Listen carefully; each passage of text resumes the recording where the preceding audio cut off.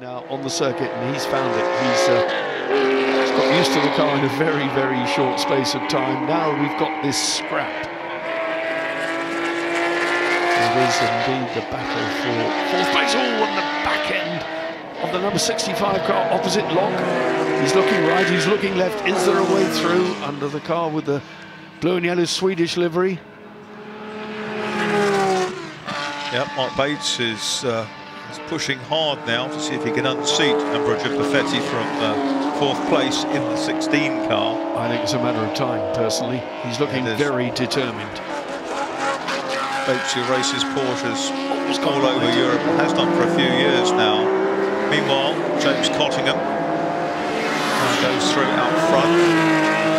New fastest lap of the race, about 38.640. Still 7 seconds away from the pole time, but there they are side by side, Perfetti and Bates up towards Madrick, and Bates has managed to squeeze around the outside.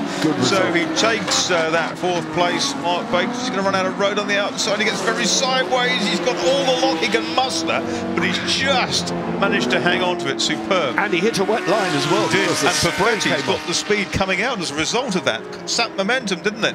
Just eased by again. So back into fourth place again, Perfetti, and that all went wrong for Bates at Madricks. He went in too hot, hit the wet stuff, got it sideways, had to fight to keep it on the track, and that left the door open for Perfetti to go through the 16 car, then back up to fourth. These two had it nip and tuck all the way.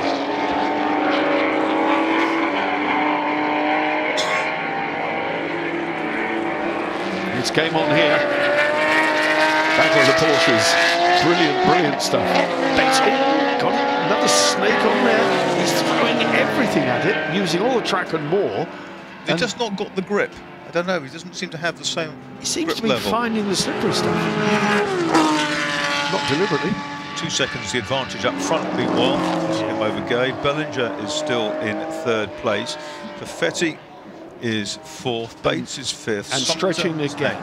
Perfetti stretching the gap now over Bates, the 65 car, and they've all eased away from number 77 down there now in sixth. It's Mark Sumter. Yeah, it is Mark Sumter. He's Paragon Porsche in Four Ashes.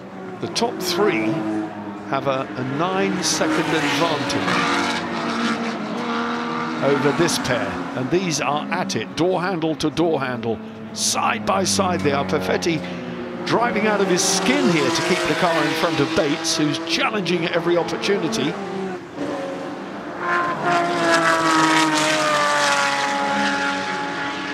There's an opening here, there's an opportunity here. Here he comes again, alongside, on the inside, but no way through. Is he going to be able to hold it together again? Right on the back bumper. So he's closing out, clipping the curb over the rumble strip. There are points where Bates is considerably quicker than Perfetti, but there's times when Perfetti finds that little bit of engine traction out of the corners. There is Bates in 65. I think Perfetti's driving an altogether smoother race. It's a super battle, this, isn't it? Absolutely superb battle.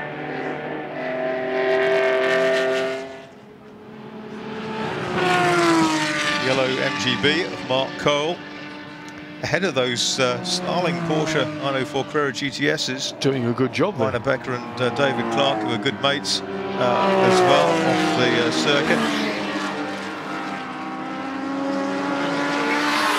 Race leader then, 11 minutes remaining, second place. Here's the far then, it's the more than now the battle for fourth place. Here we are, neck and neck, and who's going to be bravest going into Madrick? On the other side. Yep, having a look at the inside at Madrick this time.